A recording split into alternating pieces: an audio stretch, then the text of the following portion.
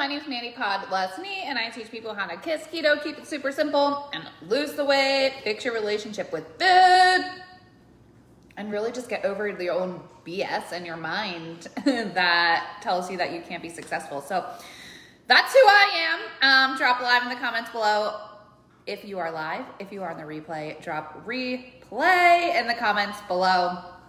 So I have keto waffles here. They're super delicious. So if you would like the recipe, drop recipe in the comments below. The more people that come on, I will share. But this is prettybomb.com. I'm literally eating it while I'm talking to you. So please don't think I'm rude. Yeah. So I have a couple people in my inbox, and I have a lot of people who, you know, really get frustrated with their weight loss journey. And they think that this weight loss journey thing has to be this radical, crazy thing that they start like on a Monday. And if you sounds relatable, just drop relatable in the comments below, because we all promise ourselves,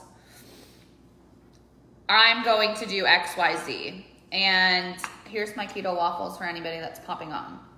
We promise ourselves we're gonna go to the gym. We promise ourselves things are gonna change. We promise ourselves it's gonna start on Monday. We promise ourselves we're gonna quit drinking so much. We're promising ourselves we're gonna eat better. We're promising ourselves, and promising ourselves all of this stuff. First and foremost, you're promising things that you're promising yourself things that you're probably not going to able to keep. Like those promises you're not gonna be able to keep them. Because when's the last time you went to the gym? When's the last time you ate a full diet for longer than a couple minutes? When's the last time that you actually did those things for one? So that's my first point. Stop promising yourself that you're gonna do X, Y, Z, and just start making intentional decisions. So that's the number one thing. Like we keep just saying this over and over again. Like we're gonna do this, I'm gonna do that, I'm gonna do this, I'm gonna do that, and gonna, shoulda, and you should all over yourself, right? I say this a lot. So like that's like key into my teaching. There's that. So understand that that is number one, and that is like the first and foremost, you have to stop shoulding all over yourself. And the next thing is to really get the results that you want, to really drop the weight and keep it off, you have to do this thing. And it's this one thing, and if you're excited to have the thing, drop me some thumbs up in the comments below. And then also I have some keto waffles here for whoever keeps coming on. If you really want to lose the weight and you really want the secret to success, like point blank period, good morning, Donna. I have not spoken to you in a really long time. The secret to losing weight and the secret to having success, the secret to keeping it off, the secret to all of it is honestly doing the thing every single day that you don't want to do. I know, it sounds freaking like super simple, right? We promise ourselves all of these things, and then we don't want to do the promises that we set out. So it's a twofold double whammy, already working against yourself. So at what point are you going to start doing the things that you know you're supposed to be doing? Hi, Jamie. At what point are you really ready to make changes, right? We can say, I need help. We can say, I need this, I need that, or I need a plan, I need this, I need that. No, it's nothing to do with that. Like, I am a great coach because I show people, one, it's realistic. Two, I lead by example. And three, it's not about a plan. It's all between here. The plan is between here. If you think that if you're looking for the secret sauce, and this is relatable across the board for so many things, it's not just about weight loss, because I do this in my own business and I do this with things myself, right? So I'm not saying that it's easy, I'm saying it's simple. You have to do the things that you don't want to do. This morning, like full on transparency, I didn't sleep very well. I was up a little bit later than I would have liked last night. I tossed and turned a lot. I'm on my period, and I just genuinely wanted to not get up this morning. I didn't. I was laying in bed until, like I said, I was going to go to the 6:30 class. 6:30 came and went. Then 8 o'clock happened. Well, around 7, I was like still sleeping kind of, and I always usually wake up pretty early, but I didn't want to go to the gym. I don't like really going to the gym. On the way to the gym, I was talking myself out of how I can get off the exit and go back home. So when I tell you that, like, yes, I lead by example, and yes, I, get results for myself and my clients, it's because we're doing the things we don't want to do, but we're saying, what I'm saying is like, it's an intentional struggle. Well, it's not, it's intentional actions against the struggle. I don't like counting macros. I don't like putting shit in my app. I don't like, any of that. But for where I'm at, and like, I'm all trying to willy-nilly like get these abs, which I think over time I will be able to get there without tracking, but I want to get there faster. So how do I get there faster? Doing the shit that I don't want to do. I don't want to count. I don't want to put these amazing waffles into a stupid carb counter and have it like give me the results, right? I don't want to do that. I don't have to remember. I just want to enjoy my food. But here's the thing. If you continue to say that you want a goal and an outcome, and you're not getting to the goal and the outcome, you can't blame your lack of effort. You can't blame the diet. You have to blame your effort. So I'm hoping I'm making sense, and I hope you guys are understanding that like we have to do the things that we don't want to do. So going to the gym today was a super hard struggle. I'm ultimately super tired right now too. I'm drinking keto coffee and just trying to get myself woken back up. But it's just, I have to go do things that I don't want to do. And if you are struggling, you can't blame, shame, and justify your way out of it.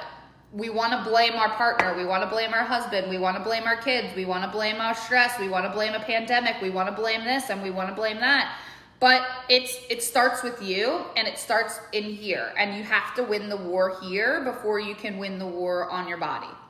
And I don't like to use those kind of phrases because it's very masculine and very like push back. Like we can relax and allow and like have things happen, but you have to be intentional. You have to do the efforts. You have to make the effort. And if you're not making the effort, you can't blame the keto diet, right? Or if you're making, what also I see a lot is people are making these efforts, right? And then they do it for 2 weeks and then they're pissed off that the efforts are not showing what the results. We have this instant gratification mindset because Amazon delivers in 2 days normally. Sarah, Sally, and Sue from The Office lost weight in 1 minute on keto. So then you're pissed off and blaming Sarah, Sally, and Sue, but you didn't stay on it long enough for your actual body to work. Like I see so many people in all of the keto message boards and everything. Keto doesn't work. It's 3 weeks and I have it. No, I haven't seen results. Well, yeah, no shit you didn't see results because 1, you probably didn't do it to the full-on best ability. 2, I see a lot of people are like, who lost weight on keto? Or who, it doesn't matter what diet. Anyway, I lost weight on keto. Or who lost weight on keto without exercising? Because we have this mentality that exercising is just for weight loss. But it's not just about that. The cognitive benefits for exercise, the de-stress benefits of exercise, the cellular detoxification that happens, the muscle building. Like, do you know why people are in nursing homes and break their hip and then die? It's because they don't have protein in their bodies. And if you're not eating protein and if you're not building your muscle mass for the end of life, not just right here, then you're gonna fall and die and break your hip in the nursing home. Or you're gonna break your hip, fall. Y'all know what I meant. So we can't just sit here and say like, take shortcuts or like whatever. We know how to eat. We know how, like all the diet plans in the world again are all great. They're all great. They all work. The problem is we have ADD and instant gratification thought processes where we're like, oh, this didn't work. I did it for 3 weeks. Well, if you're doing it correctly, you're balanced, your formulation of your diet is there and it's appropriate and you're fueling your body appropriately and you're moving your body and you're getting good sleep and you're hydrating and you're doing the shit that you don't want to do, aka eating a clean, good diet, fueling your body appropriately, you're gonna see results. But you're not gonna see results in 2 days. You're not gonna see results in 3 weeks. We have to stop with this mentality of, all right, I'm driving the car. Well, I'm going to drive it this way. Well, where is it going to take me? Okay, I'm going to loop on over here. Where is it going to take me now? And you're driving in freaking circles. Drive straight, stay in your lane. Don't worry about what's going on the right or the left of you, and you'll get the results. But you have to continue to drive the car, and driving the car is not easy every day. When you drive the car and you fuel the car appropriately, you will see results. But you can't drive and swerve and blah, blah, blah. I'm doing keto today. I'm going to do the grapefruit diet today. I'm going to do this today. No, man. Eat real food. Move your body. Drink water. Stop eating chemical crap poison. Stop consuming chemically crappy poison on the internet, aka our Facebook news feeds as of lately, and the news and everything. Practice some self-care, set up some boundaries, pet your doggies, and have a freaking blast in your life.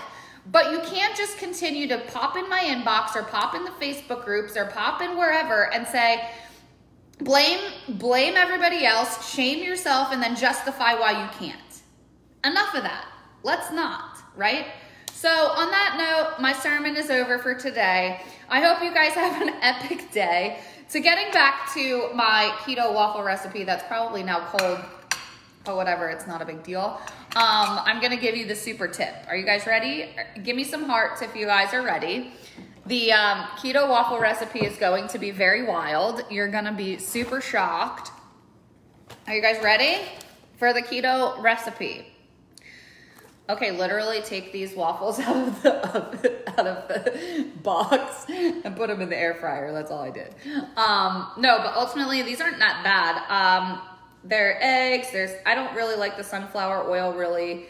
There's some other flours in here I can't really even pronounce.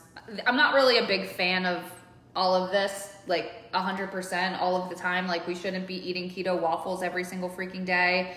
But like I'm a little hormonal. I wanted sweets really bad.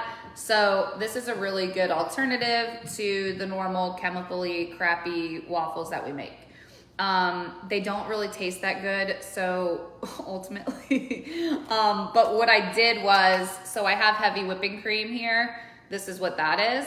I actually just put it in the blender with 2 things of monk fruit packets and made the heavy whipping cream, and then I just made some berries, put some berries on top. It's not awful, but it's not the best. I need some sugar-free syrup, but I haven't found any sugar-free syrup that is not made with like maltodextrin and sucralose and aspartame. So if you know of any, let me know. I think their chalk syrup is actually not, it's CHOC brand. I'll have to look into it. But I ultimately, yeah, I just made this, and then I have prosciutto here for extra protein. But I like birch benders a lot, actually. Like, you have to just really doctor it up. I used actually the pancake mix as well. Somebody just commented. It's not bad, it's just not the best, but like I think as a healthy alternative, I would full on support this. I usually, the reason why I bought them is because Saturdays I like to either go to brunch or I just make brunch here, and I'm a huge advocate for just doing whatever works for you. So like sometimes I'll eat avocado toast, sometimes I will get actual waffles, but right now I'm pretty aggressive about my weight loss goals. So I'm really trying to intentionally make better choices, regulate my insulin, keep my inflammatory issues down, and really just control what I can control, because sometimes I just can't. And especially right now, like just this time of the month is just not the best. So it just is what it is, and you just do the best you can with what you can. But I'm making intentional choices. I'm not going and blowing the whole day, right? Like tonight, we're gonna go to sushi. I don't think we're gonna do it, but like I would have some rice. But like ultimately right now, I'm just tired of not having abs. So I'm tracking, I'm controlling what I'm eating and really being aggressive about my diets, even though I don't really feel like it. And this is probably not the best week to like level up and be really aggressive. But I think if anything, it's a good challenge working against your hormones, working against those natural sugar cravings, working against those things that happen when we're having hormone issues and time of the month issues. So I think that like just being intentional and being an example for you is going to yield way more results. I don't want to do it, but guess what? I got to master this mind, right? Yeah, and I don't suggest tracking. So Terry's asking, do I use an app to track? Yeah, for sure. So I use Carb Manager. I use ketogenic.com, ketogenic.com to find out my macros, because that's who I'm getting certified with. So that's the only real place that I trust. But I'm not an advocate for tracking. I'm really not. The only reason why I'm tracking is because I have about 7 pounds to lose yet. But it's not just about the pounds, it's about the fat, and converting my fat in my body to muscle, because I'm so atrophied still. Like, yeah, I have some guns now. We're working on them. But my legs are very atrophied. It's going to take me way longer to get the abs that I thought that I had that were covered by body fat, because I'm atrophied from 10 years of not using my body, and then 5 surgeries in 2 years. And then finally, I'm only on this fitness journey for the last 2. That being said, the last 2, I'd say 1 aggressive year I've been on this fat loss journey, and muscle building. So like my protein has to be way high, completely different than most people I coach. People that have significant body fat to lose, significant mindset challenges to work on, significant lifestyle changes that they need to make. I don't recommend counting, because that's just an additional layer. If you're more intentional about counting instead of making good choices and counting that's the key to kind of success. But like, if you're not making the good choices and you don't know if an avocado is a keto food, or you don't know what kind of diet plan and step-by-step you're doing consistently, adding that tracking layer is not going to yield you the results. I think tracking has its place at some point.